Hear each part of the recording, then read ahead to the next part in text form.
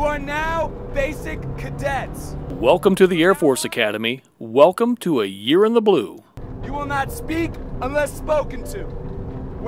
A Year in the Blue is a documentary about how the Air Force Academy takes cadets and transforms them into leaders of character. The film follows cadets of 10th Squadron through an entire year and documents the transformation of those who are just entering to those who are preparing to graduate in full detail. Get off my butt! Your left hand! Look, do not run! What's your name, baby? How do you pronounce that? You took the first steps that every member of the long blue line has taken.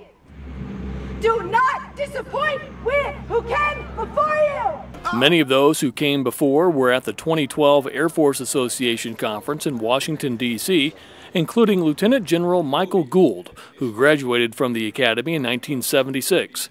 General Gould is the Academy's superintendent, and he introduced A Year in the Blue for its premiere at AFA. The real idea was to tell the story of your Air Force Academy and the things that go on throughout the course of a cadet's career. And the real story is about these young men and women who are stepping up, volunteering to serve our country in a time of war. David Emrich was on hand for the premiere. He produced A Year in the Blue. He and his crew spent 135 days at the Academy shooting 300 hours of film. It's really quite a place, and we had a great time telling the story, and we're very proud of the film. Let's go! Let's go! One of the things I knew coming here was that I wasn't coming to the Academy for basic training. Basic training's 6 weeks out of 4 long years. So this actually is a college, it's not just basic training.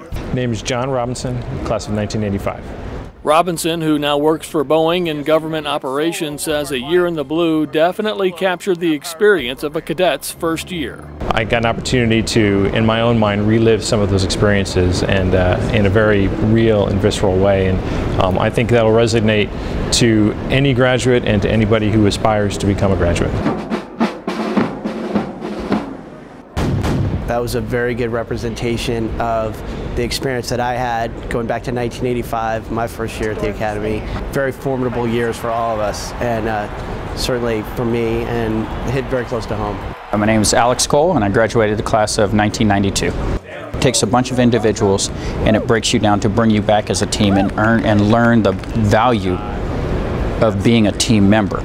And it doesn't take away your complete individualism, but it shows you the power of being a team. General Gould hopes the up-close and personal feel of the documentary serves as a testament to what the Academy strives to do in developing new leaders. We're doing this with the intent, with the vision of creating a sense of fanatical pride in the institution of the Air Force Academy. And it's a pride that we're not trying to develop by making it easier or more fun. It's pride rooted in excellence, and it's that excellence that's enhanced through common, shared, challenging experiences. That's our goal.